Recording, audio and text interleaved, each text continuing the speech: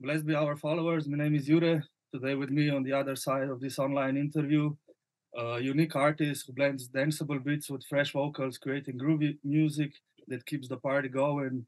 Known also as the remix junkie from Switzerland, I would like to welcome Max RubaDub. Max, hi. Hi, How are you thanks doing? for having me. Thank you for your time. How are you doing? I just finished work, but yeah, I'm good. I'm happy and glad that I'm invited to play in Ljubljana, and I'm looking really forward. Yeah, great. We'll get to that, but first, a little bit about yourself. Max Rabadab, why did you pick that name for your stage name? Well, I was young and I just needed a name, and if maybe someone knows my old logo, it kind of reminds people of the logo of Max Havelaar. Do you know Max Havelaar? It sounds familiar, but at the moment, It's like a fair trade label known from bananas and stuff. yeah.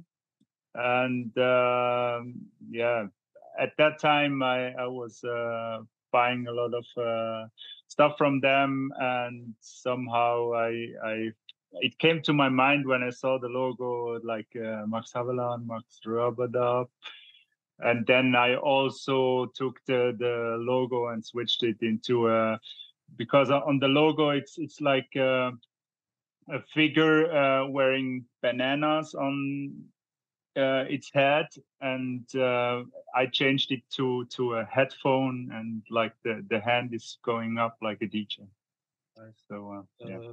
What about they call you remix junkie? Do you know where that came from? Do you know who gave that nickname to you? Or No, actually, I gave it to myself on my own because I really always was in love with remixing and doing remixes, like switching tunes and put it in on another context. And but at that time, I didn't want to call myself like remix king or remix god. So I just knew I didn't know if I'm good or not, but I knew I'm really chunking after remix. you probably know by now that you are.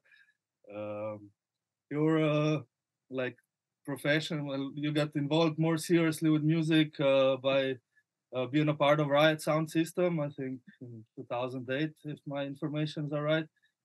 Oh no, that's yeah, 2004, yeah. solo, yeah, yeah, 4 years before. But where did you find your passion for music? I mean, you have to have some passion before starting your sound system journey. Even during my childhood, I mean, in our living room there was always music playing. Like my mother was listening a lot of funk, and also like James Brown, and also a lot of Michael Jackson, and also Bob Marley. So there was always music in our living room, and also my father, who gave me the first Tupac CD to listen, and stuff like the Fugees, and yeah, I was always influenced with music when I was young. So After that period with the Riot Sound System, like I mentioned in 2008, 9, you went solo. What made you made that step? Why did you decide that you want to pursue this alone and not part of the crew? well, it wasn't really like from one day to the other decision. It was more like a progress, because the other members of Riot Sound were focusing on other stuff in life as it goes, and I was really determined to focus on that music thing, and because it gave me a lot of energy, and I really wanted to push it forward. And yeah, back then I was playing a lot on my own, solo, but still under the name of Riot Sound. And then it just, some people were putting me on the flyer as a solo artist, and it started like this. And also, back then I was also starting to put out the remixes and mashups, and then the people knew the name Max RubaDub, so it was just natural. Since then till now, what would you say it had the most significant impact on your musical journey, musical style? That's hard to say. I mean, it was always a big impact to reason and meet with artists of any kind. I mean, artists, I'm saying, like singers. I mean, back in 2004 until 2010, I guess, we were also organizing a lot of concerts in my hometown, and we had a lot of artists playing in our venue. We had dubplate sessions at our studio, and also after that period, I was focusing on promoting parties with guest DJs from the UK, from Germany, and so on. So I was always meeting with other artists, producers, and for me, that was always making an impact. I mean, yeah, as life goes, you discuss with people, you meet people, you having a good time with people. Yeah. We could say that people then had the most significant impact. Yeah. Yeah, of course. You're known by your remixes, mashups, different style of genres and everything. How do you decide which tune you want to mix together? How does this process looks like? Yeah, it depends. I mean, if we are talking about mashups, you can imagine in my studio I have like a huge Ableton Live project where I have thousands of rhythms, beats, which I like.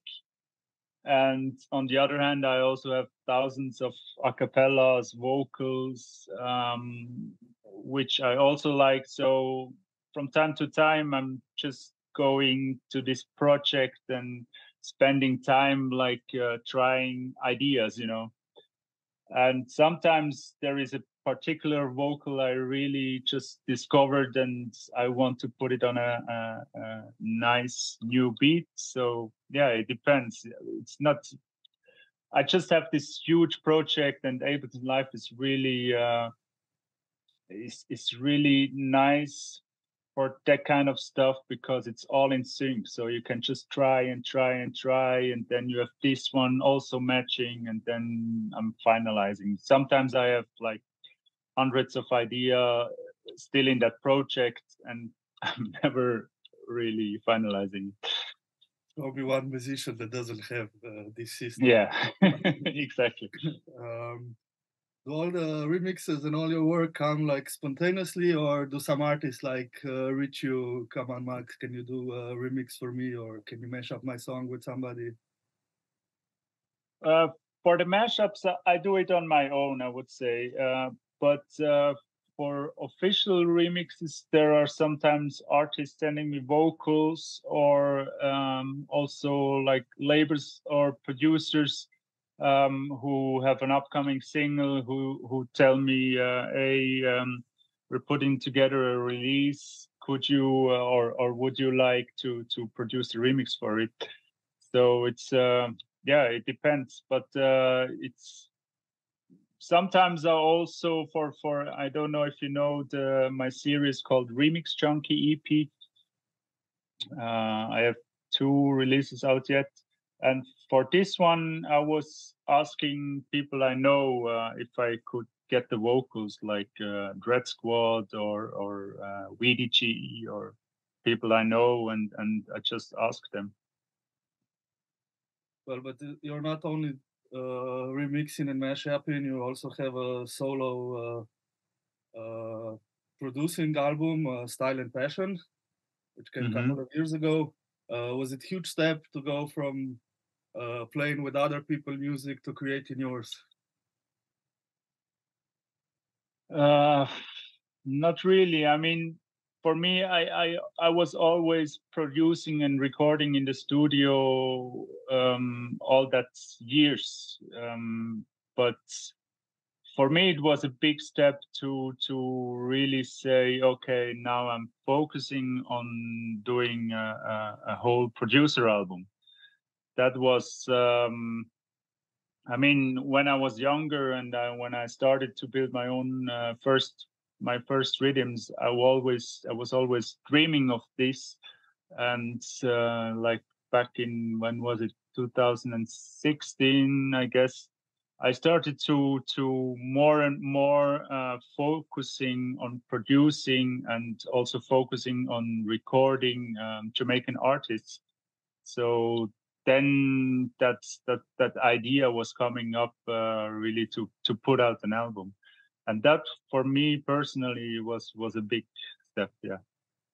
Of course, I mean, on it we can find names like Luton Faya, Scaramucci, Luciano, Gapirangs. I mean, straight huge artists. Where did you get them all? Like, where did you get all the links with these giants? It depends. I mean, for example, Scaramucci, I knew already from the shows we did in my hometown, and as it goes, I mean, he was also some years he was also living in Switzerland, so we knew each other already.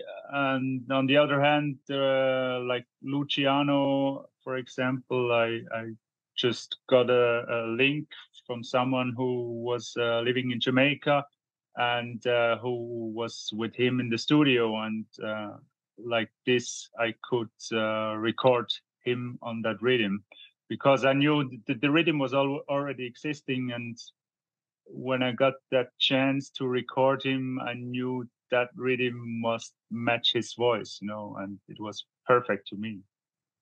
Nice. Before we go to upcoming event in here in Slovenia, are there any unfulfilled musical wishes or artists you wish to collaborate in future? Of course, there are always, I would say.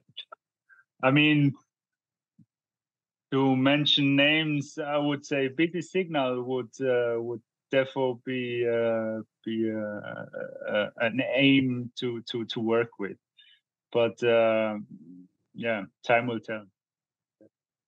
Well, as we mentioned a couple of times, 25th of November, you're coming to Ljubljana, Ljubljana Vibes reggae party. But that's not your first time here in Slovenia, right? Playing wise, it's my first time in Slovenia. Because I found some I've, event in Koper that you were on a lineup, like Foof. No, yeah, but isn't Koper in already in Croatia? no, it's Slovenia. Ah, it's Slovenia. Okay, Yeah, then okay, no problem. then you Uh, know better than me. But yeah. yeah, of course, it's my job to have these informations. But never mind. 25th of November, Ljubljana. What can we expect from you? To be honest, I even don't know yet as well. So no, I mean, my DJ sets are always very spontaneous, because I'm collecting music since over 20 years now, and I have a wide range when it comes to Jamaican bass music, I would say. I mean, I can play a straight jungle set, dubstep. I can play strictly hip hop. I can play dancehall. I can play Afrobeat. So for me, it's yeah, I will take it from the moment. Nice. That's what I love from DJs to just feel the vibe and then see what they're gonna play. Exactly. Great. How did this link came up? How did you? Why you coming to Ljubljana? Where did you meet Ljubljana guys crew? How come? Um, what was it? I think it was a message on Facebook from Lionshine, who was asking like, "Hey, would you like to come?" And for me, it was always, yeah, I'm always on because I love to meet new people. I love to travel through music. So of course, if I'm available, then I'm always in. Nice. Looking forward to it. If there is any followers that are looking, listening to this, depends where you're with us at the moment. What would you recommend? Like one of your projects, they need to listen to get to know what Max RubaDub is all about. um, there are really many to mention, but one good link is always my SoundCloud. If anyone knows SoundCloud, it's like SoundCloud slash Max minus RubaDub, because there I'm always putting up my music, whether it's official releases or also if it's mashups, remixes. All my mixtapes are up there, so that's always a good address. Nice. What was the latest artist you're working on a project? What remix mashup? It was actually it was an official release I did with some longtime friends called Ragabund. They're from Germany, and it's a single called "I Love You So." It's sung in Spanish and English. It's already out. Yeah, it's already out on Spotify or wherever you want. I need to check it out. Any notable projects you're preparing? We need to take close eye on. Any new albums, remixes, mixtapes? Yeah, of course. I'm always having ideas about new mixtapes, so I'm forcing myself to really put it out because I just recently I changed my DJing setup to Serato after like over 15 years playing with Traktor because of that new stems feature, and I'm really going crazy with it because it takes that whole mashup thing to a live level. So I'm really forcing myself to put together. I mean, at the moment, I'm putting together a lot of live mashups for my DJ sets, but I also focusing on doing a mixtape like Afrobeats, dancehall, and all mashed up together. So yeah. Nice. Well, Max, thank you for your time. I had fun. I'm looking forward to seeing you on 25th of November here in Ljubljana, Gala Hala, Ljubljana Vibes Reggae Party. Thank you for your time and see you in Ljubljana. Yeah. Thank you too. Thanks for having me. Thanks. Bye. Bye.